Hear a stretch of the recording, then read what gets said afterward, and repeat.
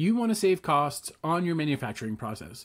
Now, the most common place we start to look is at the machine tools, at the tooling, at the work holding, at the fixturing. But what if I told you your engineering could be the reason you are hemorrhaging money in your operations, and that is the biggest barrier you have. My guest today on Machine Shop Tech Talk, Jonathan Boyer. He is a mechanical engineer with several patents. So we start to look at some of the hidden costs of the failed and poor design practices and a lot of other keen insights he's developed over the last couple decades. Let's get into it.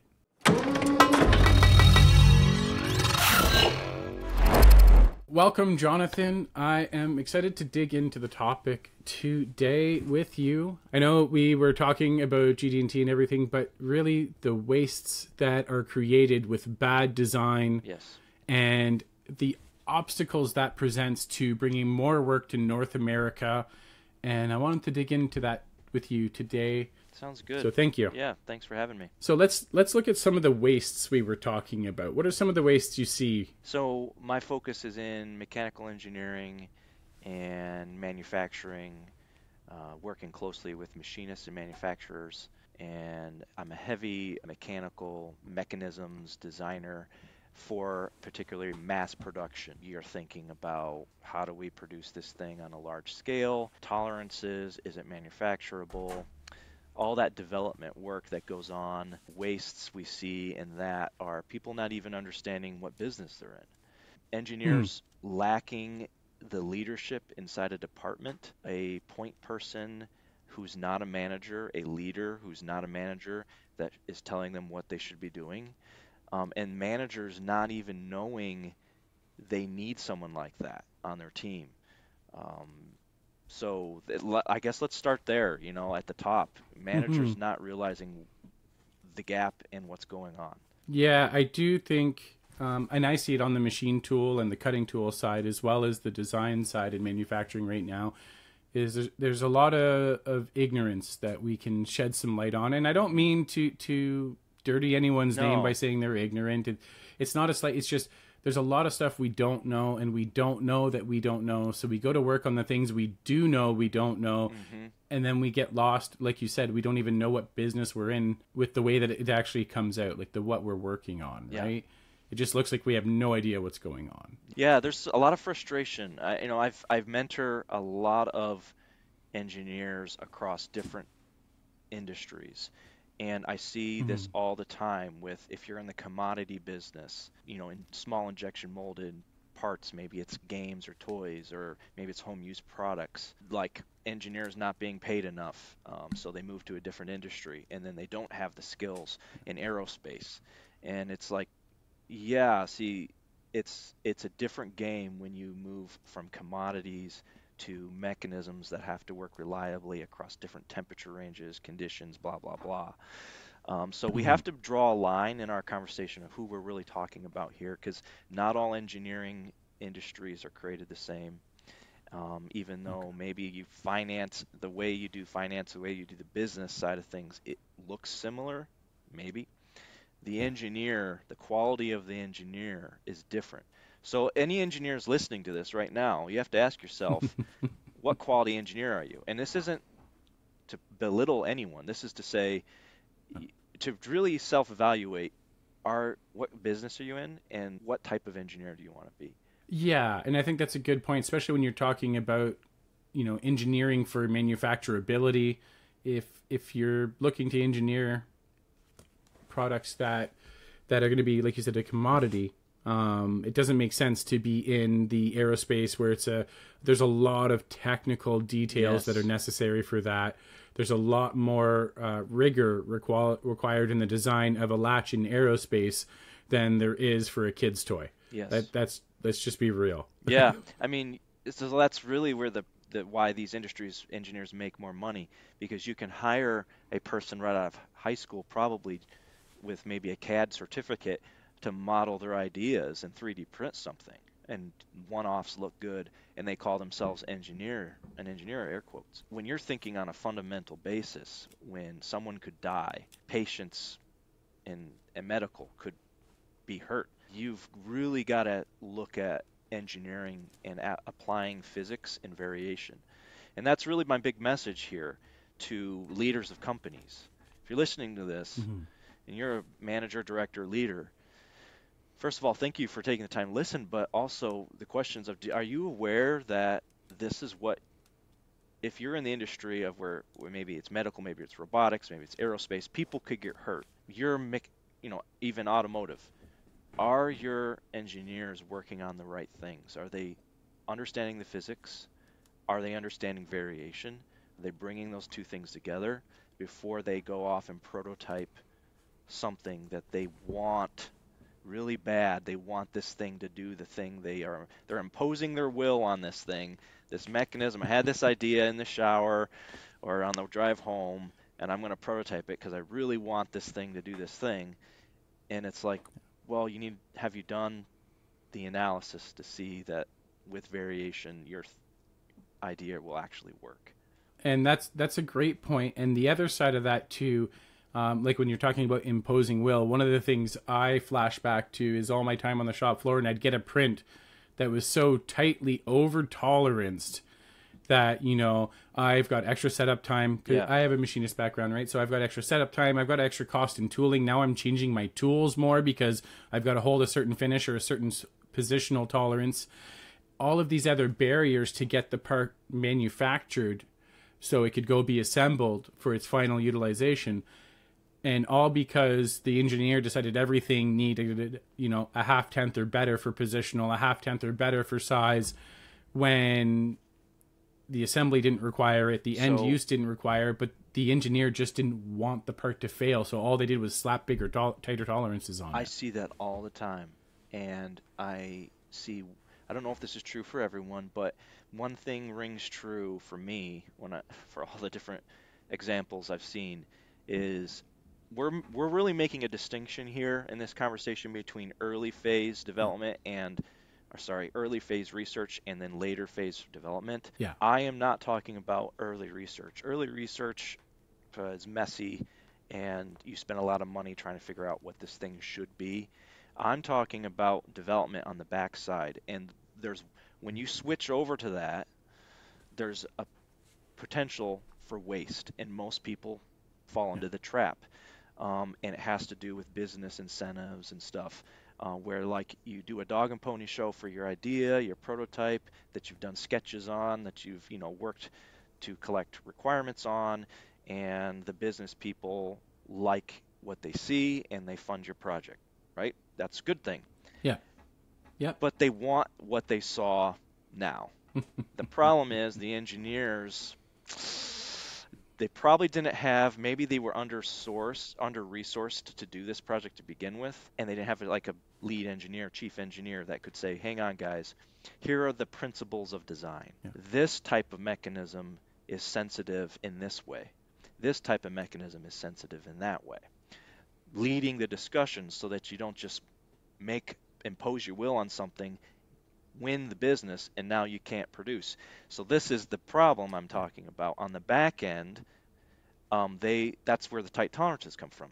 They say, oh shoot, we actually have to make this thing work, and they just launch the product. They work, and then they didn't do the analysis, so they make everything tight. And it really goes back to the very beginning, not understanding what business you're in, not understanding who you need on the team, not understanding what competencies you need. And the only way you can do, you could say a team could naturally form and have those people. And I could show you example after example of companies that have let teams naturally form, and most of them fail. But the ones that succeed, why do they succeed? No one knows. Well, if you look at the teams, just by random chance, they had a person, an expert, a chief level engineer on the team usually that says to their engineers, takes a mentorship mindset and really helps everyone understand the fundamentals behind everything. So there's this dance that's going on.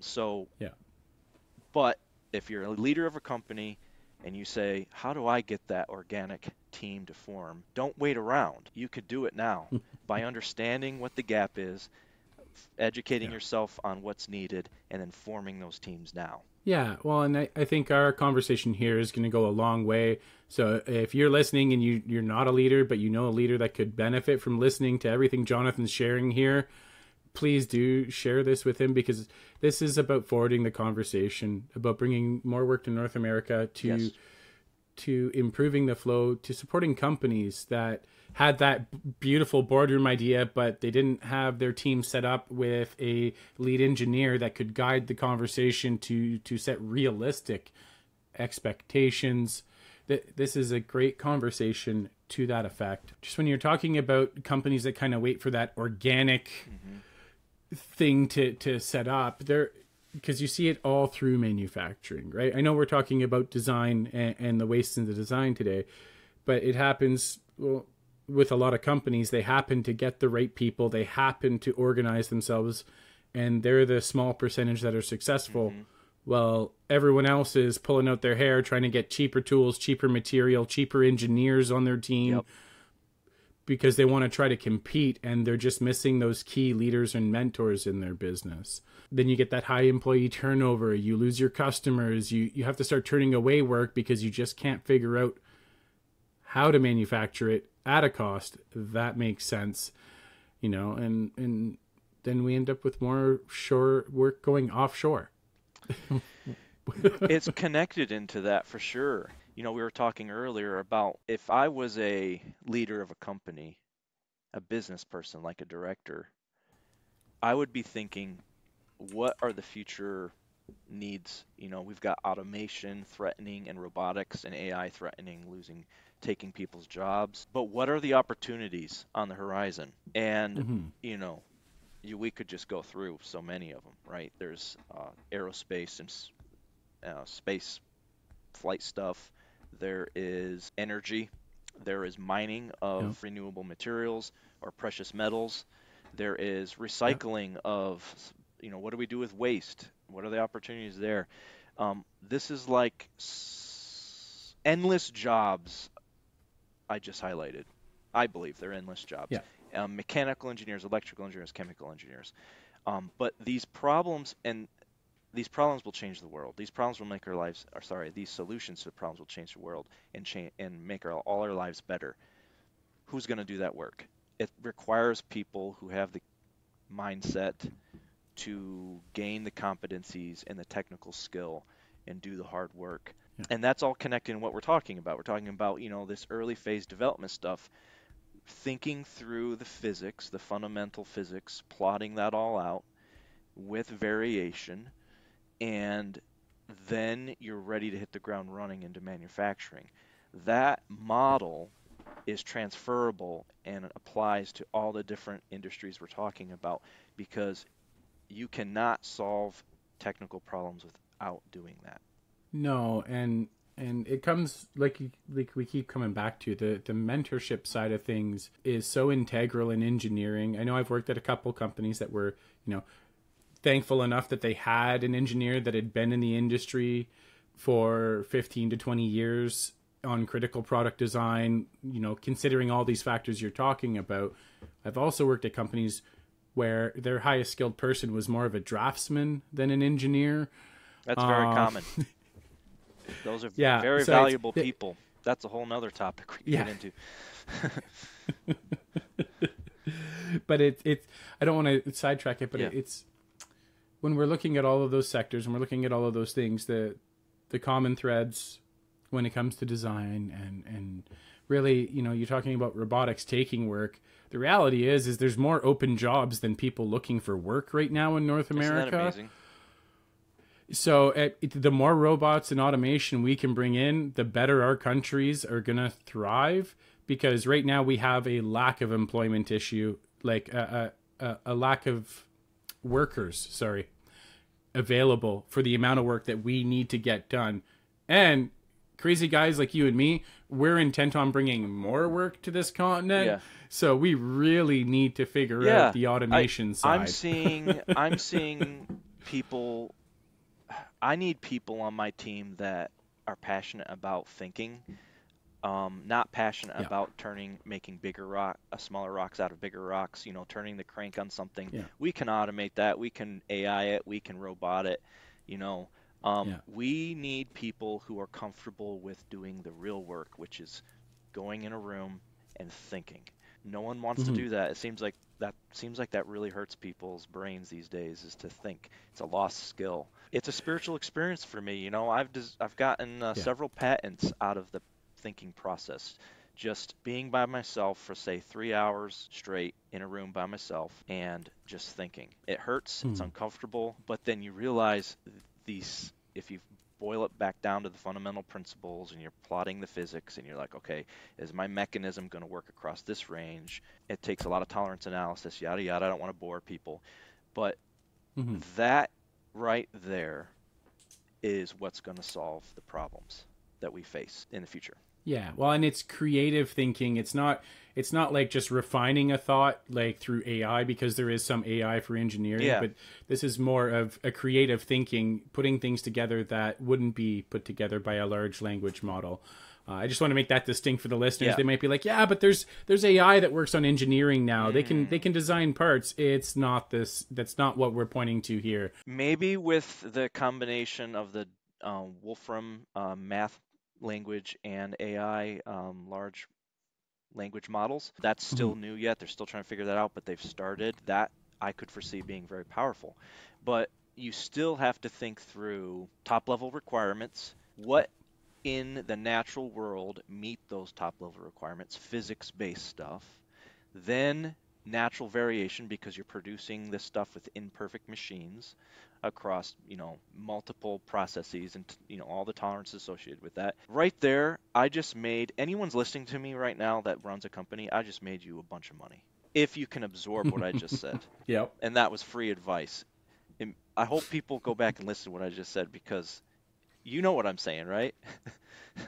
Yeah, they're fundamentals that are going to save companies a lot of money if they listen. And I know we're getting into it, but it's really like, okay, we've kind of highlighted the problems, right? And we've highlighted what's necessary. Taking that 3 hours, thinking through, getting, all the work you've put in on the thinking side. But like you also mentioned, there seems to be a hesitancy to that, taking that time, whether it's people's desire to look productive or be effective or some other label slapped I don't on know what there. it is, but I'll just say right now, I give all engineers permission listening to this right now. I don't know if you need to hear this from someone, but I give you permission to do this, to go and think. And Yeah. y- if you have a mechanical engineering degree, you are fully capable.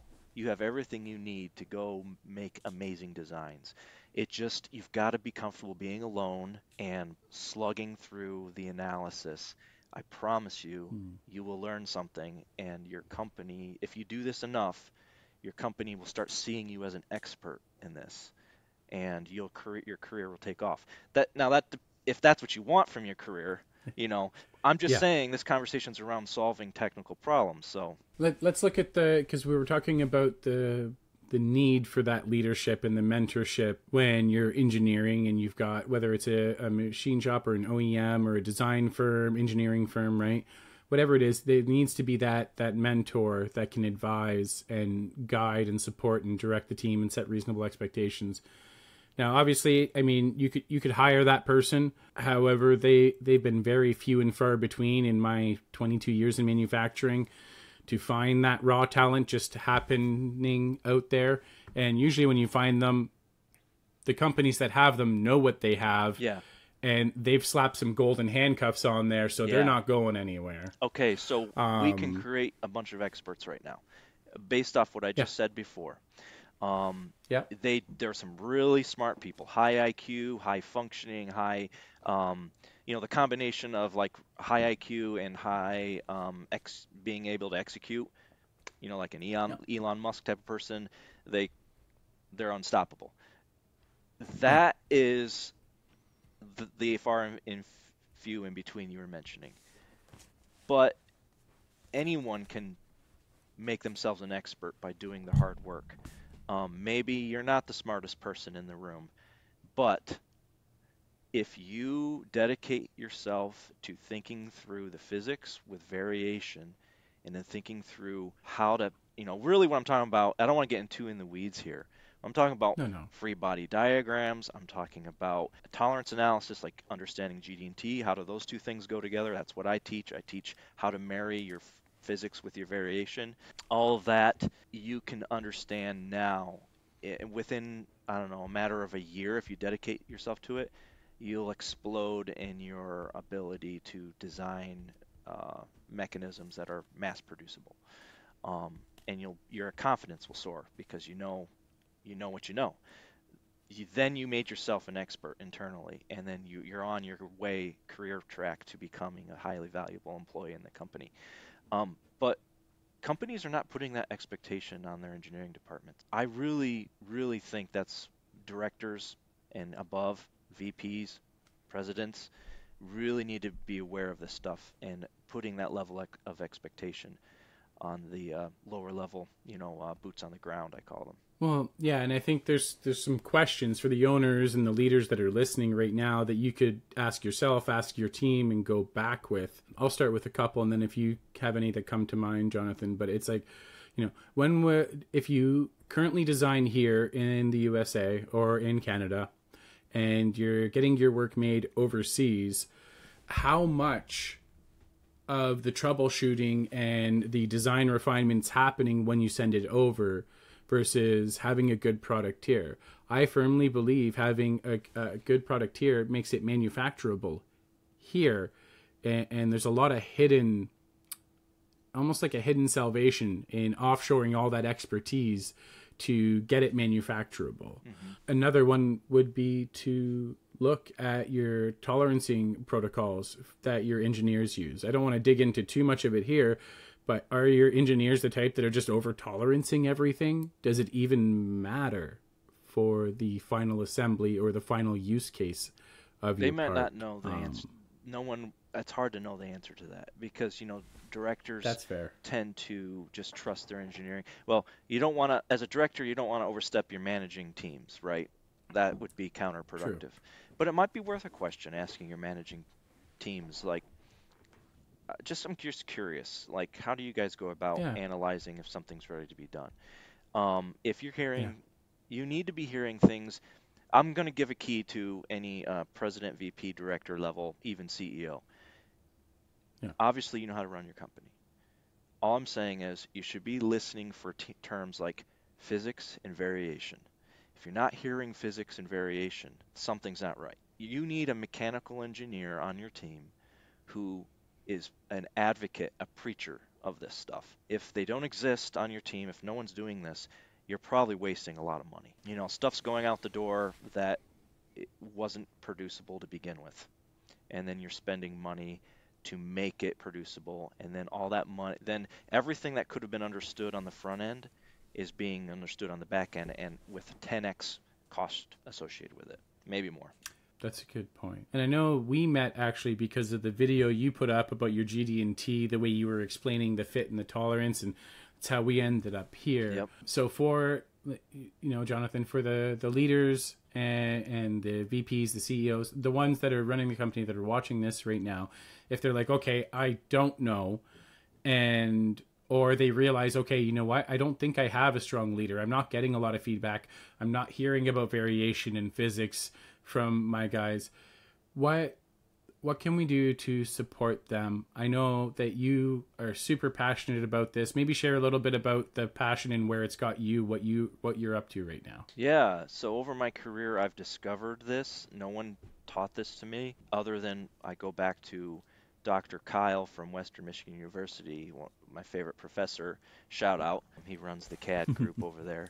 He one day told me, if you haven't done the free body diagram, you don't understand your design. And that bothered me a lot. And then I don't know when I realized how right he was in my career when I'm trying to design something for medical industry that could, like, if we're not within a tolerance zone, we could kill the patient. And I one day just stopped imposing my will on this mechanism. And I just was like, I'm going to pull all geometry out of my head, like not think about geometry. And I'm just going to do stick figure, napkin sketch, physics, free body diagrams, forces, moments, where are the reaction loads going. And I'm going to design a physics system that resolves all the problems I need virtually to keep the patient safe. I arrived to a solution, theoretical solution, and it was just lines, vectors, not trying to get too technical. I just want people to realize this is what engineers need to be doing, mechanical engineers need to be doing in these types of industries. Then I said, okay, this physics model gives me what I need. How do I put skin on those bones for physical geometry? So I started designing, and almost out of the ether came several patents out of that. Yeah, my name is on them, but I almost feel like they're not my design because I plotted the physics and I let Mother Nature tell me what the geometry should look like. But not only that, I did variation. Okay, what if I'm a little bit this way? What if I'm a little bit that way? Thinking about downline processes. And then I had to totally start over and redo my mechanism. My mechanism was too sensitive to tolerance, to variation. So I came up with a design that was insensitive to variation, as insensitive as I could get. Can't be perfect. And then I had a patentable mechanism that kept the patient safe. Then I realized I just discovered something. I discovered mechanical engineering. And that is how you should be designing all your mechanisms. I don't care what industry you're in. Now, if you're in we made in the very beginning of this podcast, we made a distinction between different, like if you're in the commodity business, that's totally different. I'm talking about high risk industries. So you mentioned my GD&T thing. Out of that big realization, this was several years ago, I've been relentless at pursuing. That's why I say it's like a spiritual experience for me. I've been pursuing this model and I've been refining it, and I've realized I had a gap. I had a GD&T gap. Just a buzzword for leaders listening. Geometric dimension tolerancing. I'm sure you've heard it. So I started working on how to gain these sticky note insights from mechanical engineers. Whenever you're designing a mechanism like this, think of this relationship. Whenever you need this, think of that relationship. They're just mathematical relationships that help you design geometry. And all of that is extracted out of the GD&T principles. So when you're designing a mechanism, you know right off the bat how you're going to put GD&T on that print. And it's tied to all your analysis. Everything's linked. So that's what my spreadsheet that I showed online does. It's part of a curriculum. It's part of a workshop session that I run. Mechanical engineers and machinists, I run this through. So, yeah. And it looks like a great program. I know the spreadsheet, when you were sharing about it, I've never seen anyone illustrate it in such an easy to understand way. Like, I reshared it right away because I was like, thank you. People need to see how simple this is. It really is simple, guys. The GD&T that I learned boggled my brain, and I'm not ashamed to admit it. I think for years I pretended to know GD&T because I'm a mechanical engineer. I know GD&T, right? And then when I stumbled across this method that I just explained with plotting variation with the physics and all that, I realized I didn't actually know GD&T.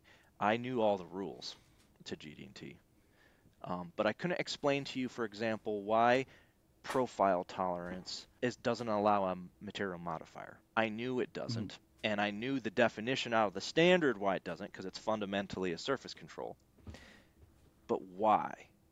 And now I know exactly why, and I can show how you can convert between position and profile back and forth, back and forth. I can show when you would use MMC, when you would use LMC, why you would use RFS. I can show the whole range, and the spreadsheet I posted that you reposted explains all of that with a very simple graph, because it's just geometry. It's just how 3D space relates to itself, to each point to itself. Anyway, that's a quick example of explanation, I guess. Well, and to anyone that wants to see that original one, I'll just link it below the video so you can go click and check it out. I do recommend for the more technical people. It's definitely a way more technical conversation than we're having here today. Yeah. When also, I know you've got your training and everything, but when we're looking, let's say the company, the presidents, the owners, they've identified, okay, I don't really know, or I want to get training for my guys. They could go to a vocational institute, maybe get another level of programming or specialization. They could go to university or college or something, some other post-secondary institution. They could develop their own in-house programs. You know, I've done that for simple stuff like blueprint comprehension. So it's always an option. Or, and something that I'm seeing trending in a lot of areas is going to online resources. Yep. And the main thing there, and the reason like why I personally sign up for a lot of programs is more of that mentoring, that one-on-one option, smaller class sizes, where I have that ongoing support. Because when we're talking about almost like a conceptual or a paradigm shift for when it comes to thought, that mentorship is invaluable, especially in the case of engineering, when you're going to have people in school, maybe like yourself. Oh, I'm a mechanical engineer. I know GD&T. You've got that mindset. Maybe they're not as willing to be flexible as you have been with your mindset. Let me put it this way. You've ever been listening to someone and they're clearly smarter than you, like maybe it's a motivational speaker, but they have a way of explaining something that makes you feel smart. Like, oh, I've thought that my whole life. I thought you're just saying it in a way that makes sense, right? Like one person's like, that I think it was Jordan Peterson. He says things, and I'm like, I've been thinking that my whole life and never said it. And so I want to do that. What I want to say to people listening to this is, like, you have everything you need. You don't need more training. That's kind of counterintuitive to what we're saying here. Yeah. Even though, like the example I gave where I said I realized I didn't really know GD&T, the last thing I needed was another GD&T training. I took all the GD&T trainings. Yeah. I needed to think. And I'm telling all the mechanical engineers out there that maybe you're hesitant, maybe you think you don't have enough training, enough whatever. You're a mechanical engineer. You have a degree. You've got the degree. Now go use it. Go think. Go think through these things. You don't need any more training, unless you really do need to learn what GD&T is and all that. But I'm just trying to liberate you. Also, the leaders of companies listening to this, when they go, oh my goodness, my guys are so inundated with training and programs, and I don't know if I can throw another thing at them. You probably need one person in the group who's super passionate about this, about the mentorship model, that can come alongside them and show them they actually have been thinking about it right. Because if you're a mechanical engineer, you think in 3D space all the time. You probably know more about GD&T than you realize. All you need is someone to connect those dots for you. And so if you're a leader of a company, of course you can hire me as a consultant. I can help lead that discussion. But connecting the dots of all the things you've been thinking as a mechanical engineer, GD&T, the language of GD&T needs to be explained in a way that you go, oh, I knew that, and there's a way to do that. So I was just trying to help liberate people from thinking they have to take more training and be better, and that rat race of more certificates and qualifications, you know? Yeah. No, I really appreciate the insight there, man. And it's actually a lot of us in a lot of areas, but specifically with engineering, it's not about learning more like things to add to your IQ, like more informational things. Like you're saying, Jonathan, it's more about thinking about it and connecting those dots in conversation with a mentor, where the mentor knows just to give you a breath of space, and then things will start clicking as you're sitting there and you start processing through the conversation, and they'll have a discovery, their own breakthrough, I would call it, like you did with GD&T, where you knew all of the rules for a long time, and then that day came where I get GD&T now. It's not I know the rules. I get it to a fundamental, deep level. Yeah, I don't have to remember it was any not rules another training anymore. Yeah. I actually knew this stuff from a long time ago. No one connected the dots. So that's what I'm trying to do, is help, even like at the top level with leaders and companies, help them connect the dots with what their engineers should be doing. I tell engineers in my training session, no one's going to tell you, like when we're going into the details of technical stuff, I stop and along the way I say, by the way, no one's going to tell you in your company you should be doing this. I'm here today to tell you you should be doing this. This is going to make your company a lot of money. It's about being a professional mechanical engineer versus just checking off another box. Yes.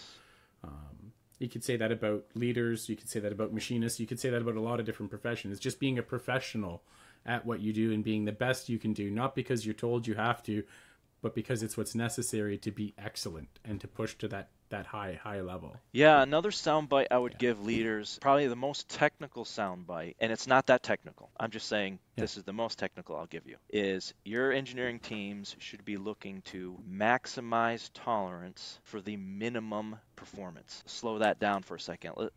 You're going to find out, your engineering teams are going to find out what is the largest tolerance I can put on something with that will produce the minimum acceptable performance. In industry, we have that backwards. A lot of people have that backwards. We minimize the tolerance to produce a maximum. We're always focused on what's the best performance we can get out of this thing. And that is dollar signs all over the place. So if leaders can think about that when they're talking to their management teams, I think that'll go a long way. I agree. And your machinists, if you've got machinists, they will thank you for switching that mindset. Well, around. that's where the money comes from. That's where you're saving all your money, right? Because as a machinist, you're going to look at these prints and you're going to be like, oh, I can hit this all day long. And then the engineer did all the hard work to verify the minimum performance is met at these maximum tolerance conditions, and then anything below that's even better.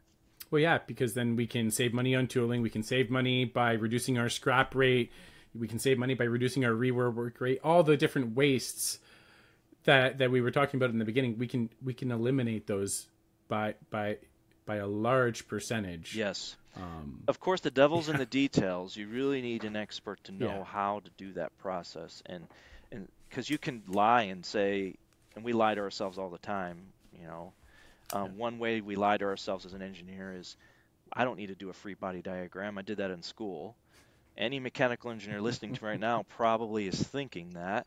And I would say you're right in one regard, but where you're wrong is when you start throwing variation in. If you were to do a free body diagram across variation, you realize the free body diagram gets a lot more complex, and you do actually need to plot it all out. Yeah, and if they go through all the work, like yourself, maybe they'll find themselves owning a patent or two, too. Oh, yeah, I have no doubt you'll get patents after patents if you follow the process I laid out. Awesome. Well, this has been a great conversation, Jonathan. Is there anything else you wanted to contribute before we sign off? If anyone listening to this, you can get a hold of me on LinkedIn, direct message me. I'm very active on there. I'm a preacher of GD&T, a preacher of everything, physics and plotting the variation with mechanisms. But more importantly, I'm passionate about mentorship and helping the next generation. If you're the next generation coming to the workforce, hit me up and we can talk. My services are for hire, but I always talk to people online just to get them going. So that's fantastic, Jonathan. And I'll put links to the socials that you want linked down below so people can just click. They don't have to worry about misspelling anything or typing anything out. They just click and follow. So thank you everyone for watching. I hope you got great value out of this conversation like I did sitting here with Jonathan today. And until next time, keep your spindles turning and earning.